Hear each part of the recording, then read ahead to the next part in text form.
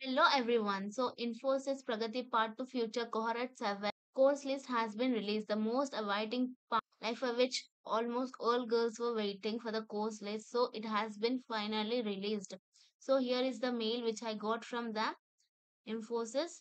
So here is the mail which I got. So in this video I will be talking how to do these courses and all, and who should do this and who should not do, and what is the last date for completing the courses and certifications.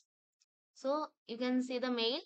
Any two courses and one certification at Infosys Springboard by November 9.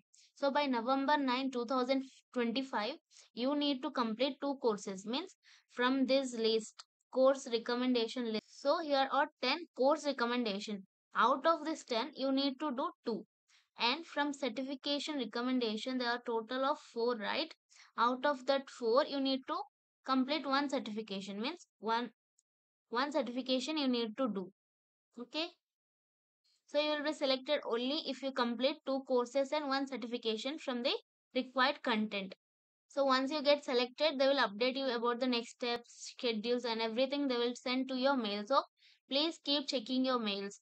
And I will also be posting the latest updates about Infosys Pragati. So do subscribe to my channel and don't forget to click the bell icon.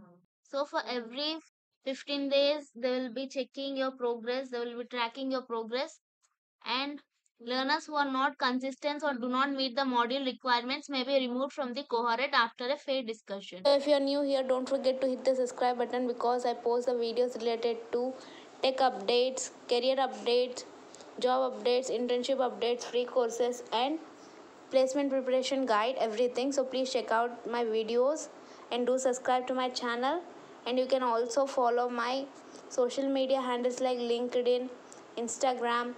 So I'll show you how to complete the courses. So first one, let me show basics of business communication. You can just click on that.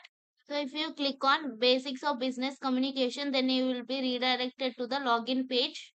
So here is the page. You can just click on login.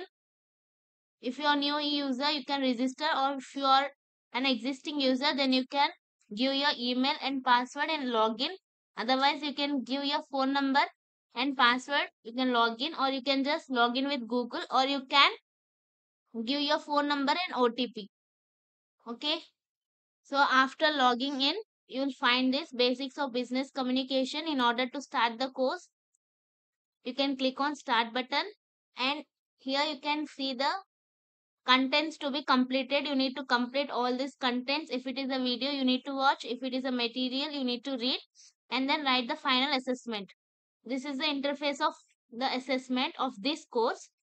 In this, the camera access won't be taken, so you can write it easily. And you need to for writing exam, you need to click on start. Okay, so after completing the course, you can view your certificate here, or if you want to post in LinkedIn, you can download here. You will be getting the certificate within 48 hours to 72 hours of your course completion.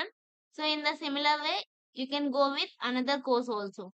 So the next one is certification. You can choose any one of these from the certification. So I'm clicking on Python. So here is the course. In order to take the test here, you need to complete all these. These things. You need to complete this. Then only the start button will be enabled here. So you can take the test. And during the test, the camera will be on, and you need to get at least 65% in it. So otherwise you will not be qualified for this. And again, you can take the test after 14 days. If you fail once, you can take the test after 14 days. So I will show you how to do this. Click on this. In the similar way how you did for courses, you can go through. Start. Here you will find the videos, and when you click here, you can find all the contents. After completing all the contents, you need to write this assessment. In this way, you can complete first pre-content of Python.